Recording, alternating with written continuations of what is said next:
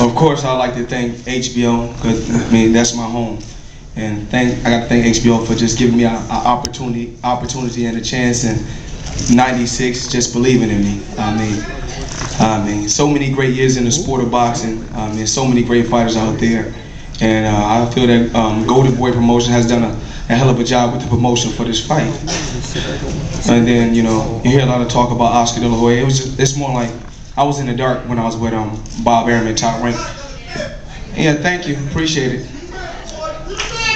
Thank you, I appreciate it.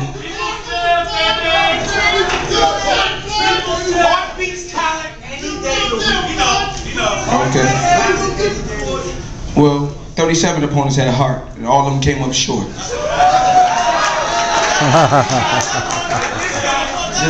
It's no disrespect. It's more like this. I respect Oscar as a man before I respect him as a fighter, because that's the type of guy I am. But do I respect his fight game? Hell no. I mean, I could have done the same thing to an old Camacho. I could have done the same thing to an old Pernell. I could have done the same thing to an old Julio. I'm the type of fighter, I beat top fighters that's in my era today. That's what I've done.